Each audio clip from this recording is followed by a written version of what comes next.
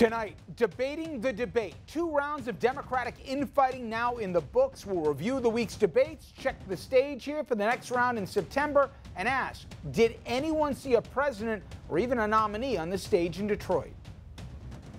Then, the killing of Eric Garner by a New York cop 5 years ago found its way into last night's debate. We'll update the case, fact-check the claims made by Mayor de Blasio, and discuss what could happen now.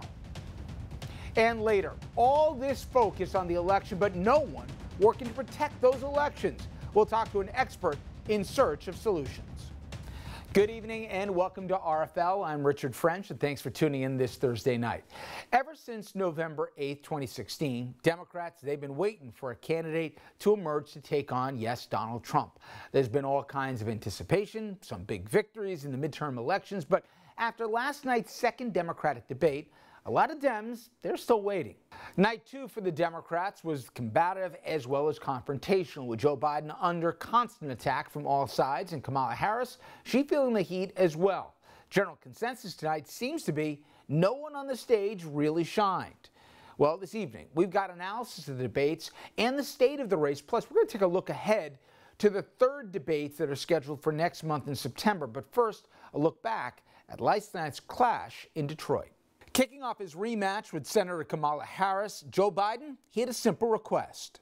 Go easy on me, kid. But Harris made it clear she has no plans of easing up, hammering Biden on health care. Your plan does not cover everyone in America by your staff's and your own definition.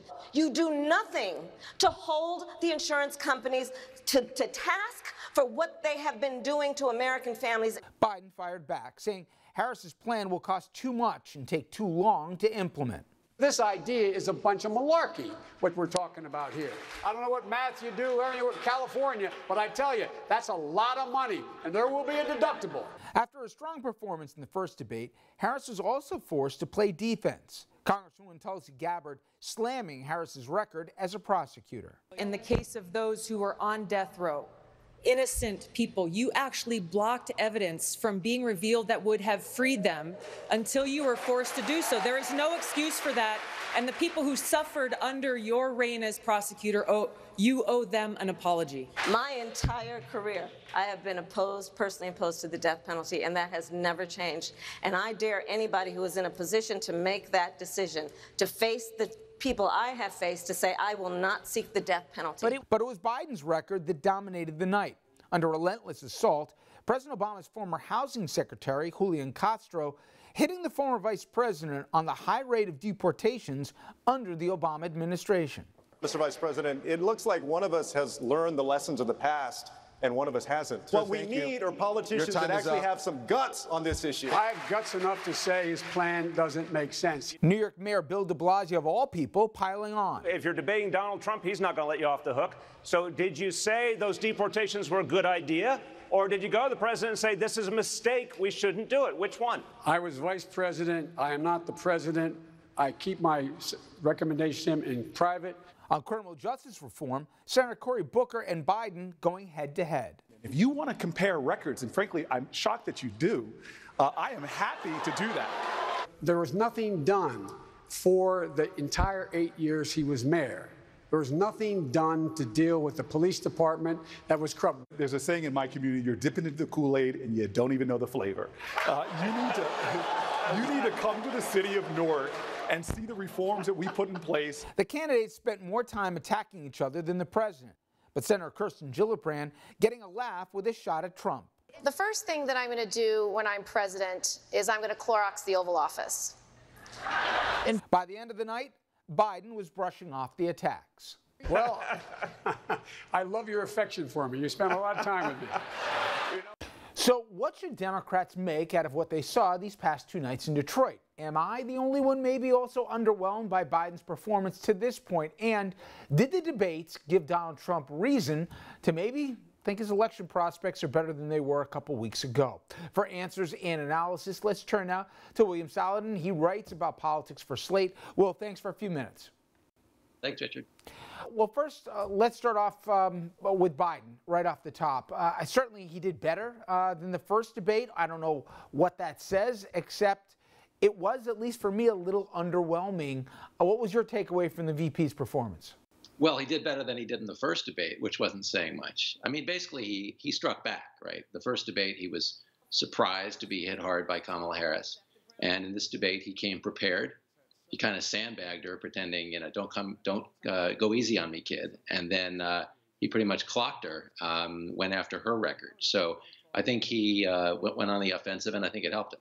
To that end, I was surprised by the amount of relitigation, if you will, over the Obama years, in that, nobody was willing to give partial credit, let's say, for the ACA. To that end, I was a little surprised. Forecast, even if you go from a clown car of 20 to 10 by the time we have the next spate of debates in September, how far to the left is the party right now? And you almost have to be an apologist to defend the Affordable Care Act compared to what the Republicans want.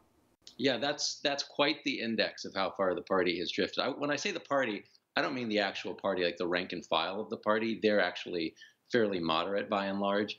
But the candidates are feeling the pressure. This happens in every presidential primary. They're feeling the pressure of the wing, in this case, the left wing, which has got the money, it's got the activists, it's got the energy. And so they're playing to that audience, not to the Democratic electorate as a whole. And the rejection of Obama or the criticism of Obama is part of that. I mean, it got to the point where last night we had, Julian Castro, who was in the Obama administration as HUD secretary, criticizing Jay Johnson, who was the DHS secretary, the Homeland Security secretary, as some kind of a Republican sellout for taking Obama's position on immigration. I was about to bring that up. I'm glad you did. I'm going to talk about convenient amnesia, but to that point, we know of the survivors, you're going to have Bernie Sanders and Elizabeth Warren. They'll be either 2 and 3 or somewhere around there in the polling in all likelihood.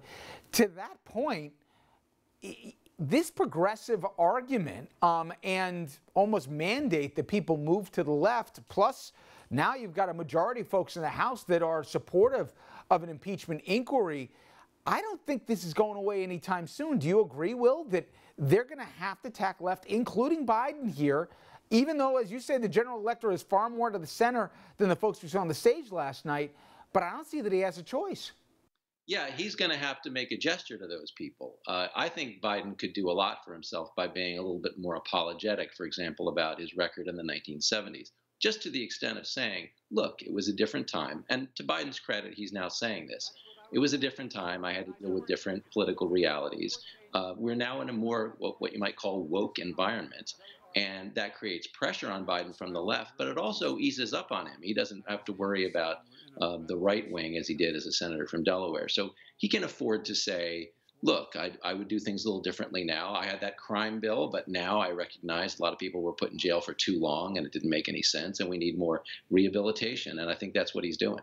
Maybe this is a little naive of me, but every single poll of registered Democrats, when asked the number one issue it's to beat Trump. And at the end of the day, I think they'd vote for an iguana if it wasn't Trump here to be the nominee.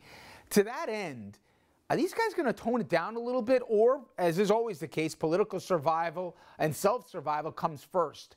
And as a result here, they're going to throw haymakers for every debate from now until they got a nominee. The only point I bring this up this time around is there is such antipathy for the sitting president and the person that's going to go up against the general. I get the sense the Democrat electorate doesn't want a bloody and bruised nominee come that general. Yeah, and I probably, if you look at polling, you can see that a lot of the support for Joe Biden, which has stayed more constant than a lot of pundits expected. A lot of pundits expected him to collapse, and it hasn't happened. Part of the reason is what you're suggesting. There are a lot of Democrats who are like, I basically trust Joe Biden. I don't want to screw this up.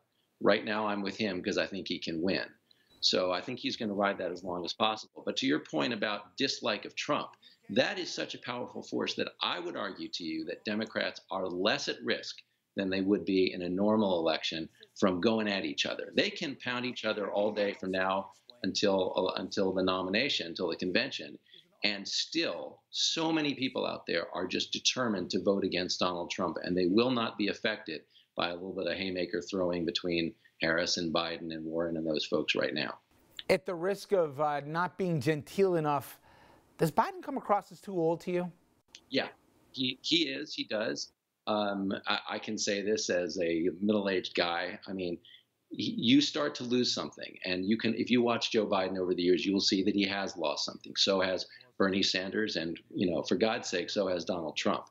All of these people, and Nancy Pelosi for that matter, as they age, they are losing cognitive power. You can see Biden missing lines. You can see him, screwing up his text number. This just happens with age. He can still do the job, I think, but it's going to hurt him as a candidate. He's going to look a little bit incoherent. For anyone who thinks we've seen the worst, I say you need a reality check, in that here we are just now in August. We've got well over a year until the general. The president, not just motivated by any absence of any line that he won't cross, is even more motivated than just to keep his job. I know you know this, but the public needs to be remembered. There's a statute of limitations for a whole host of investigations that if he is a private citizen in 2020, those statutes of limitations do not expire. A lot of possible exposure for him may go away if he can last in office till 2024. He has all the motivations in the world to do anything and everything to keep his job. Do you believe that, as ugly as we've seen it, and I believe it will only get worse between now and November, would Democrats be advised to go after the daily catnip and just react to whatever the president says? Or are they better off actually talking policies and how they make the country better? I think the Democrats are better off talking policies, and that is because most people out there know what Donald Trump is. They've already made that decision. There is intense dislike for him. There has been for the last 3 or 4 years. People voted for him because they didn't like Hillary Clinton, and that was the difference in that election. So Democrats really don't need to say that part of the message. What Democrats need to do is reassure the country that they're not going to wreck the economy and stuff like that. And they also need to say, look, you've got some serious issues you want dealt with. You don't have good enough health coverage. We're going to try to deal with that. A couple of basic bread and butter issues is all the Democrats need, and they can let Donald Trump sell himself as the guy you want to vote against. Good stuff, Will. I appreciate a few minutes as always. Thank you so much. Thank you, Richard.